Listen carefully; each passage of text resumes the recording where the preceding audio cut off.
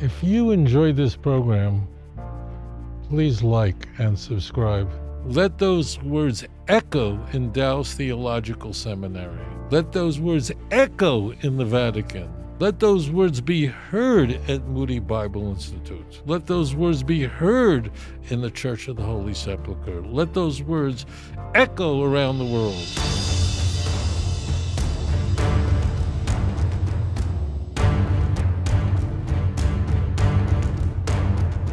Yeah, my name is Bob from New York. I was listening to some Christian broadcasts, and they were commenting on Zechariah 13, and Jesus quotes it in Mark 14 about smite the shepherds and the sheep will scatter. But they also were saying in verse 6 of Zechariah that it talks about Jesus, because it says, where did you get those wounds in your hands? And he says, well, I got them from in the house of my friends. So I was just wondering, what is Zechariah?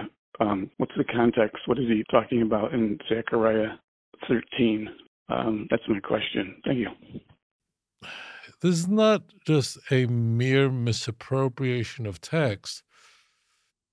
This is applying text in precisely the opposite that the prophets intended.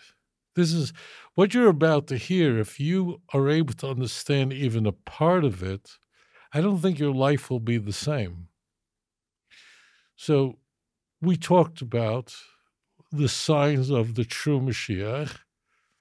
The single most important feature of the Mashiach is the universal knowledge of God. See Habakkuk chapter 2, verse 14. The knowledge of God will cover the world as the water covers the sea. What will happen to all the false teachers? They're going to step forward and admit their lies. And in fact, Daniel chapter 12, verse 2 tells us about the resurrection. It's one of the few passages in all of Tanakh that describe vividly the resurrection of the dead. And there we see not just the resurrection of the righteous, but also the resurrection or temporary resurrection for the wicked, for shame and contempt. People usually pay close attention to Daniel 12:2. There are many who lie on earth that rise for everlasting life, but many people don't pay attention to the end of that extraordinary passage. The wicked will be brought back, so there'll be clarity in the world. It's very important. When the true Mashiach comes, there won't be a proliferation of religions, but there'll be one faith, and everyone will know the truth. No one will have to teach his brother, his neighbor about me, for they shall all know me, from the least of them to the greatest. The emes will be clear. It's very important. If you don't understand that, you don't understand anything. Everyone understands the emes. So in Zechariah chapter 13, it tells us a fountain be opened for the house of David. There'll be a cleansing of all the false teachings and false teachers. They will stand up and they'll admit that I'm really not a prophet.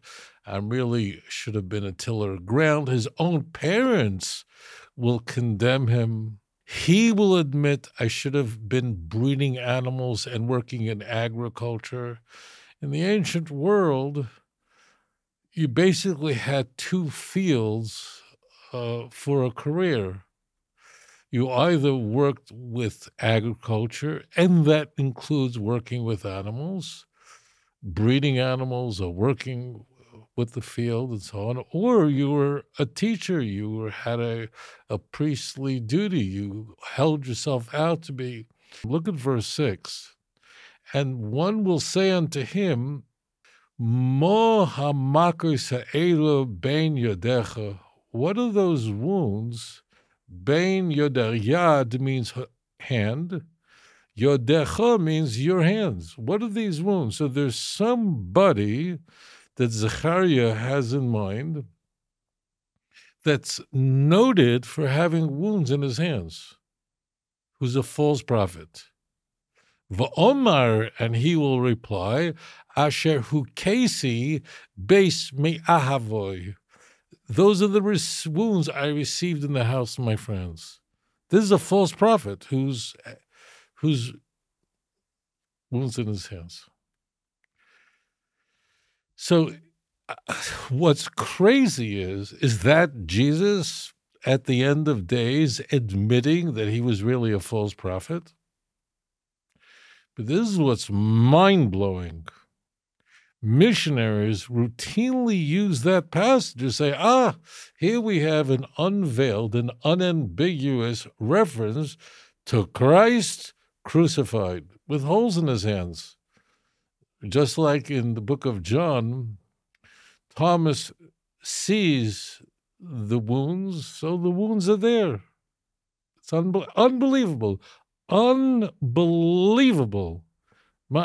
If you're wrapping your brain about what you're hearing, and please read it in context.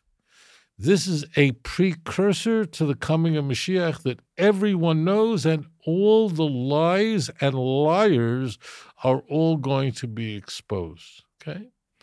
So this is a crazy thing. So you have, to this day, you have missionaries that take Zechariah 13:6 out of context and say we have a reference to a crucified Savior. When in context, you see, it's not a Savior, it's a false prophet. I'm asking you a question, frankly. Can there be something more outrageous? Could there be a more promiscuous misuse, a misapplication, a misappropriation of Scripture than this? If this doesn't make you want to vomit, then there's something wrong with you. Don't be offended, but it's so crazy you have no idea. So crazy.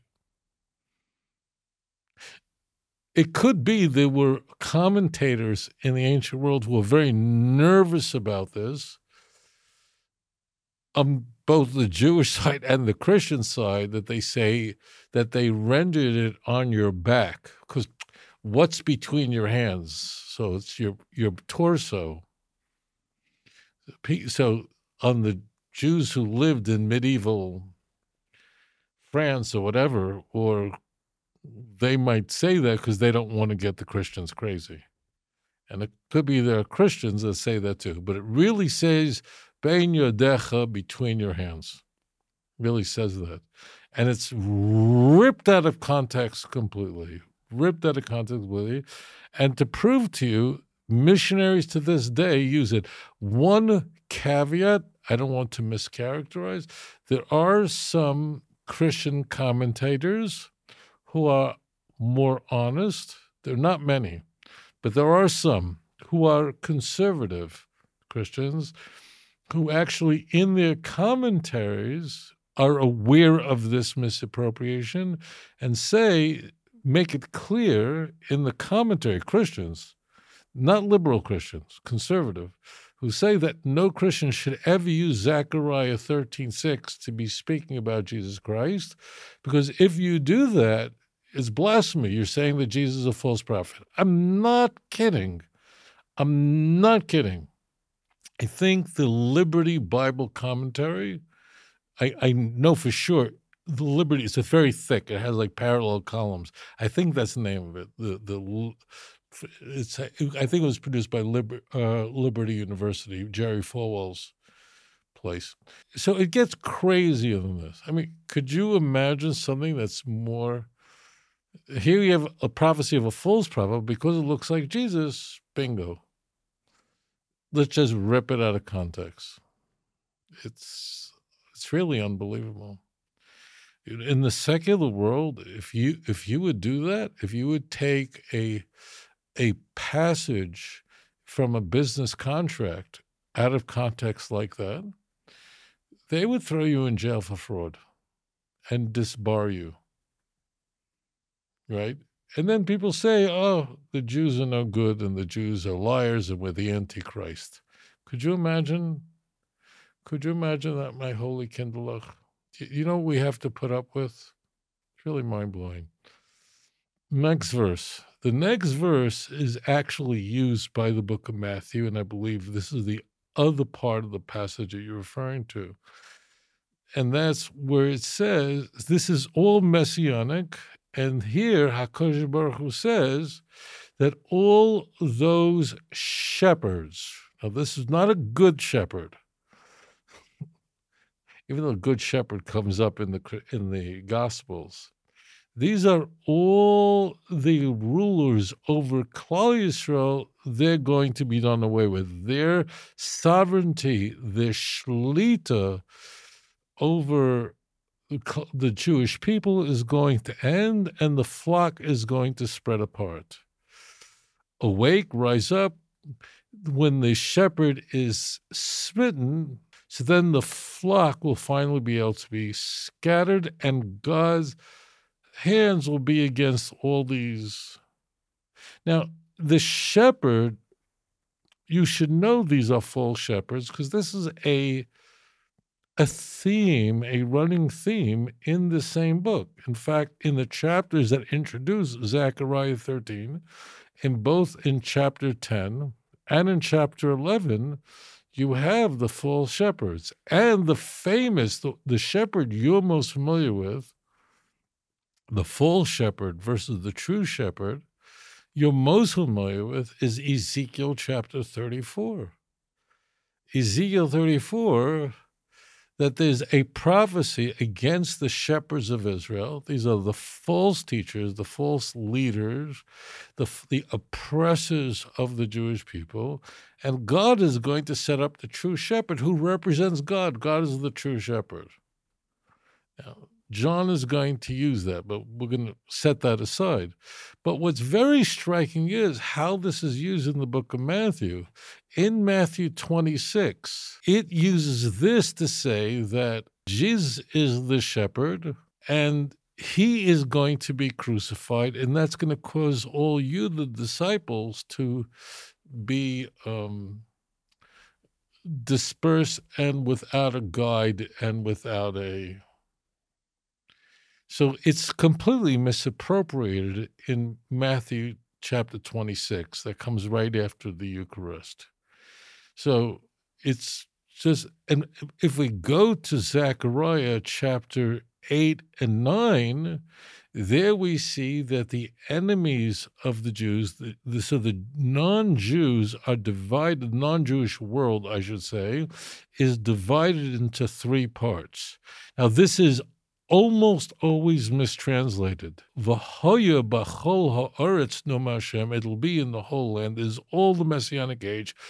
Pi shnayim ba yikarsu, that two, now what it says is pi shnayim, that means the mouth of two. Karsu will be cut off. V'yigvou, they will perish. V'hashlishis, and a third part, yivoseber, will remain. What is that? So I didn't count it up, but I think in most Bibles it says 2/3, as in, you know, 2/3 as like a fraction. It doesn't mean that at all. Those who are religious Jews who are familiar with Pishnayim, al Pishnayim Edim Yokum Dovar, Deuteronomy chapter 17, for example, on the mouth of two witnesses could something be established, but not on the mouth of one witness, as an example. That's the language used here. So the mouth of two, it does not say 2/3. I know the King James does, I know they do, and it's a huge mistake. These are the false witnesses. So first I'll explain to you what it's referring to. The world in the Messianic age will be divided into three parts. Two corporate entities will be destroyed because they are the false witnesses. Now, think, my sweet Kinderlach, where do we have the false witnesses being taunted in the Bible, in the Navi? Think. So those of you who wash yourself, who fill yourself with the words of the prophets of blessed memory, will recognize this very quickly. Remember, witnesses. Now you should know, Atem Eidai no Hashem, you're my witnesses. But before we get to Isaiah 43, verse 10, Isaiah mocks the other nations of the world and says, bring forth your witnesses, tell us about the former things. That's the precursor to Isaiah 43, verse 10. So Isaiah mocks the nations of the world. Please, it's very sarcastic. Please, he says to the goyim, the nations of the world, who are not good goyim. You'll see why this is very important. He says, please, tell us your testimony. You're going to tell us about the future. Please, step forward. Tell us about the former things. You can't tell us anything. You have nothing to say. Shtusim. And then Isaiah turns to the righteous remnant of Israel, and he says, Atam Eidai Onuma Hashem, you are my witnesses, talking to the Jews, Avdi, my servant, which is going to come all over here, all the way through Isaiah 53, Asher Bacharti, whom I have chosen, Leman Tedu, so that you will know, Visaminuli, that you should believe me, Visavinu, and you should understand, Ki ani hu, that I am God. Lefonai loy noitzael, before me there was no God formed, neither will be one after me. 43, verse 11, continues saying, that there is no Savior. Anochi, I, even I am the Lord, and besides me there is no other Savior. Let those words echo in Dow's Theological Seminary. Let those words echo in the Vatican. Let those words be heard at Moody Bible Institute. Let those words be heard in Greece. Let those words be heard in the Church of the Holy Sepulchre. Let those words echo around the world. Okay?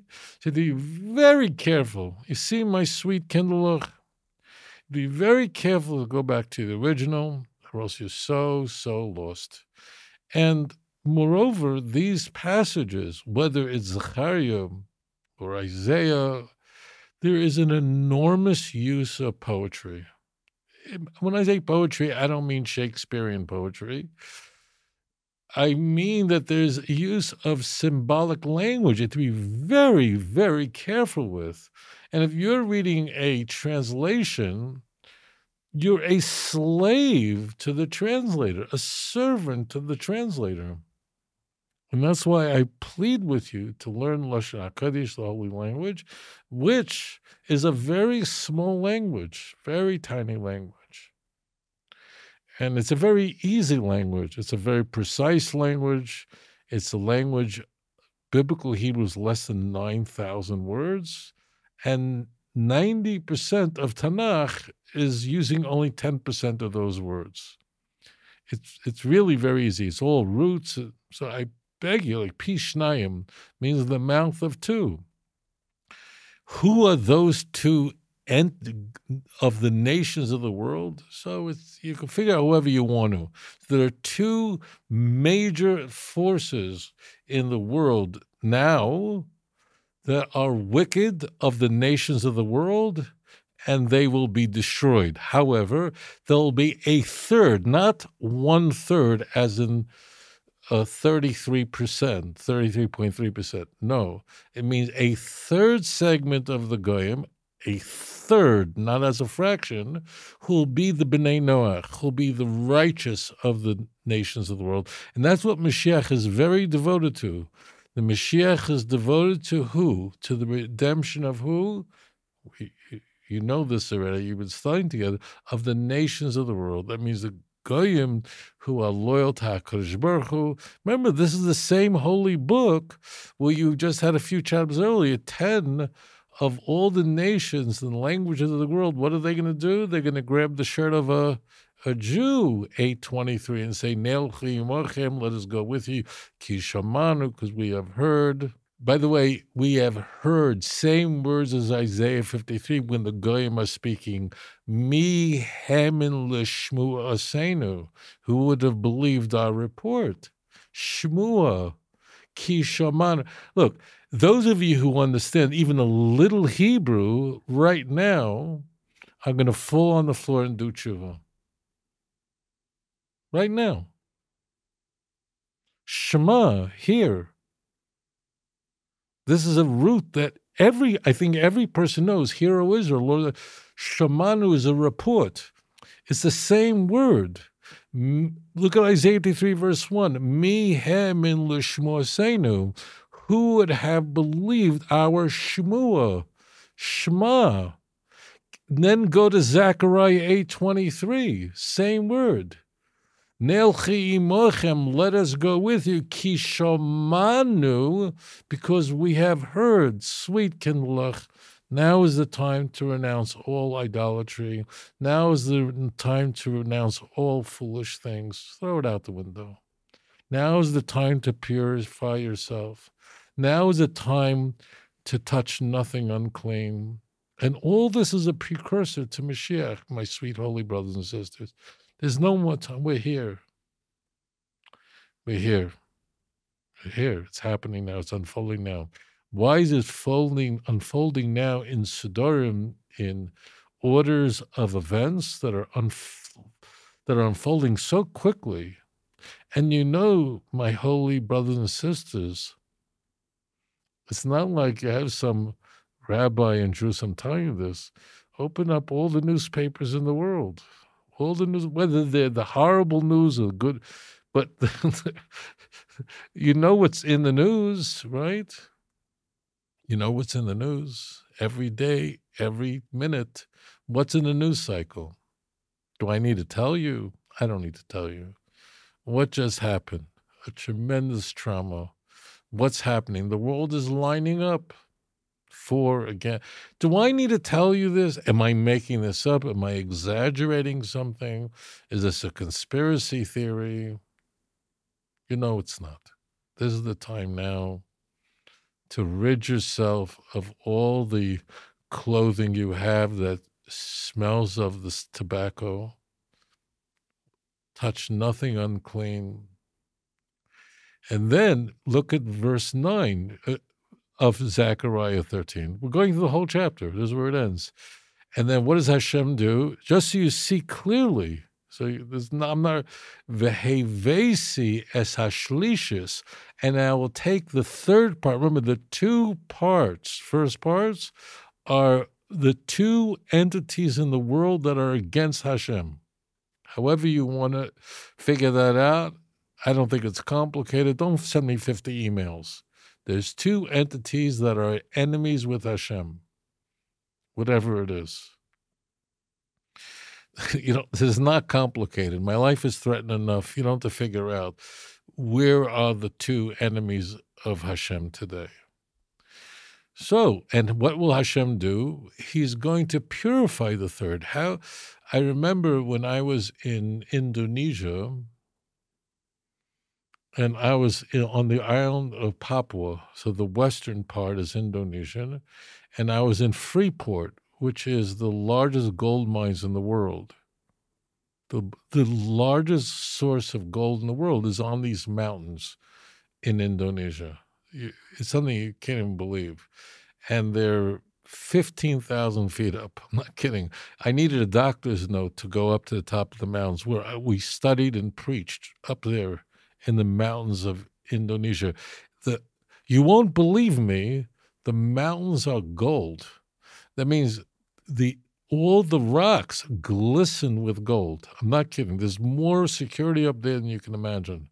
And they literally have earth movers. I never even knew there was such a thing. They have earth movers there that are pulling down mountains, and an earth mover is the size of a house. Imagine someone's driving a house. I'm not kidding. They have Caterpillar earth movers. I never even knew such a thing could exist, but they have them there. And they move. It's like a house with a tractor, with a thing. And the mamish, the water that runs down from this mountain is glistening with gold. Now, so you have a rock that has gold ore in it, how do you extract the gold and get rid of it? Through heat. So the righteous, the B'nai Noach, the righteous among the nations of the world, that's the Chasidei Umas Olam, so they have to endure the vicissitudes of the Jewish people. Hashem is going to refine them with heat, whatever that means. They're going to be preserved. They're going to celebrate Sukkot with the Jewish people, but they're going to undergo their own vicissitudes, so they're purified. Like what? Like a gold. How do we extract gold? Gold is a metal that melts fairly at not such a high temperature. So that's how they extract the gold from the ore, and that's what's going to happen. And then we go to Zechariah 14, that's all Mashiach. How this all applies to Matthew 27, it's a complete misappropriation, This is the time now to do tshuva, my brothers and sisters. This is it. It's happening now. We're here. Why did Hashem choose you and not your great-great-grandfather? I don't know. Me, not my I don't know. But we're here, and it's time to do tshuva. Thank you for your thoughtful question. If you enjoyed this program, please like and subscribe. אדון עולם אשר מלך בטרם כל יציר נברא לעת נעשה בחפצו כל אזי מלך שמו נקרא ואחרי ככלות הכל לבדו ימלוך נורא